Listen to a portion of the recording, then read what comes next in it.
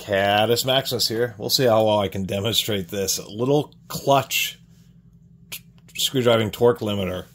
This is an old-timey kind of tool used for drill presses and old-school quarter drills. These were common in the 50s, 60s, and really started going out in the 70s once variable speed drills became available.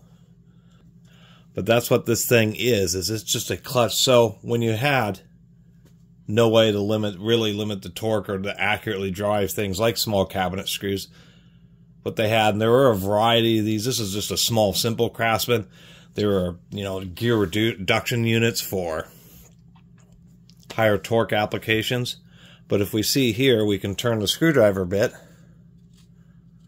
and the back end doesn't turn, and vice versa. But we'll find that they can kind of press in a little bit. And when you press hard enough, then there ends up being enough friction to start turning the screwdriver bit. And to kind of show how old school these are, we have a little set screw. This, get that a little looser here. The screws, this type of design is for push screwdrivers. Old school push screwdrivers, in the United States known as Stanley Yankees. But that's the type of bits it's designed to be used with, I should say.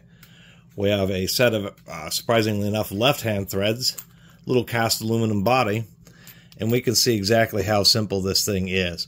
What we have, and you do not oil these, and also another tip, you don't oil cordless nail guns either. Air nail guns, yes, but cordless ones, no, because they also have a friction drive system. The oil ruins them. And so that's all this is. There's a spring to keep these two cones separated, that when you start putting pressure on them, they start biting in and transferring force, just like a clutch. These things also were kind of known as drill press screwdrivers. So you could drive screws and somehow actually get them to seat in an appropriate position. We'll go and give that a shot here.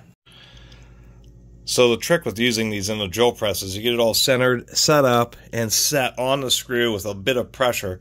Even though this is a short little screw, actually just turning with a flathead screwdriver is actually kind of tough. And that's one thing about these, is the straight on pressure and the amount of force that you can exert with the drill press is surprising. And you really know it when you drive a screw with one of these and then try to remove it by hand. You're like, wow. So here's the upper casing running, but the screwdriver's, and then you just, of course it will pop out. Got that back in there. Using the drill press handle, it doesn't feel like I'm putting hardly any pressure on it. And that's what makes these amazing, is since it's a friction clutch system, you can literally turn a screw microscopic amounts and get it set absolutely perfectly. So there still is an advantage to these in drill presses, because one, screws get driven totally square, and you can just get a ton of control. But driving that one screw, this thing's already getting warm. I mean, you would gall this thing out and cause it to weld if you tried, probably just 20 screws in a row. But there are heavier duty versions, and I think I have seen them over the years. Just never really thought about it till now, because I didn't have a very worthy drill press. So anyway, that's the deal with one of these clutch torque screwdrivers. Best thing is to maybe grind a 1/4-inch hex, adapter, so you can use standard 1/4-inch hex bits. I may have just mentioned made in Japan.